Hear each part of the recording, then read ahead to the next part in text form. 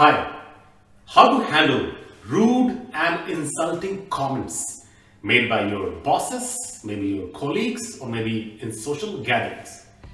Hi, my name is Riteshkrauniyar, and today I am here to talk about how to handle rude and insulting comments made by your bosses, maybe your colleagues, or maybe in social gatherings. I believe there are three ways to look at it. Number one, ignore it and move on. When you ignore it and move on, basically, you're getting used to it. Not a good option, right? Now let's move on to option number two. React and talk back. Maybe sometimes use abusive languages and lose your dignity in front of everybody. Not a good option either. Alright, now let's move on to option number three. Respond smartly and confidently.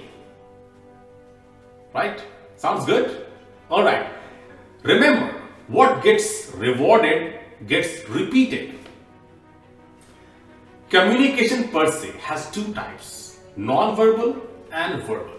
Non-verbal has 55% share and verbal communication has 45%. I'll give you 3 steps formula to handle these comments and such nasty people as well. Step number 1. Turn yourself completely to that person. Full turn, body to body and face to face. Eye to eye, head to head. Not like this or not like this. Complete body turn towards that person. Alright? And follow 3 seconds rule. What is 3 seconds rule? In 3 seconds rule, you have to look at the person for 3 seconds without uttering any word, without shaking your body, without moving your eyes. Just look at the person for 3 seconds like this. Alright? When you do that, it shakes off your listener's confidence and you are having an upper edge in the communication. Step number 2, tilt your head forward like this and your eyes are up. When you do this or this in communication, it shows your passiveness. So don't do it. When you do like this, how do you think so?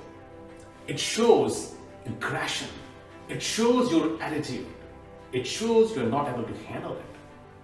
So basically, you want to be assertive. So tilt your head forward. Eyes are up. This makes you assertive, sanguine and firm. So be that. And step number 3. Increase your volume by 10% to sound more authoritative and more confident. How to do that? It's very simple. Just take full breath and then speak. Automatically you feel that your sound has increased. So increase the sound by 10%. You have this fair idea what should be the volume when you talk to a person at a certain distance. By understanding that logic, that idea, increase the volume by 10%. And you don't have to yell, you have to be assertive, right? You have to be firm. And then you might want to say something, right? Mr. X, do you have that intimacy that you can make such comments on me? I believe our relationship is quite professional and I would appreciate if you kept the conversation professional. Sometimes when you say this, your listener, your colleague, or maybe your boss, they may say, I was just kidding, I was just joking, it was just a joke. At that time, be very firm and repeat, I believe our relationship is quite professional and I would appreciate if you kept the conversation quite professional. I hope you understand it. Thank you very much. Now, when you say this, you have done your job. So these were 3 steps how to handle those rude comments and how to handle such people. And trust me, your boss, your colleagues or anybody else will start you respecting more, and next time they will think twice before making any rude or insulting comments on you. Thank you.